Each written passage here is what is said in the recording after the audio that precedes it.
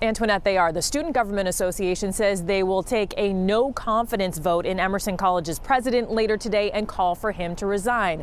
They say he failed them during yesterday morning's arrest. Police body camera video shows us the moments before police went into the encampment and pulled protesters from the alley. Boston police are defending their actions, saying protesters were given days of warnings, including in the hours leading up to the arrests.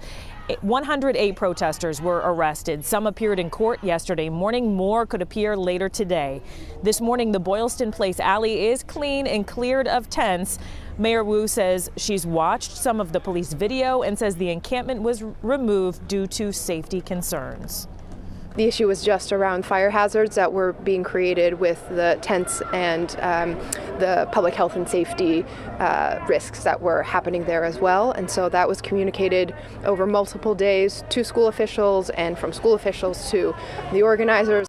Our encampment was very peaceful, very inclusive for all race, ethnicities, genders. We welcomed everyone. We weren't obstructing any passageways.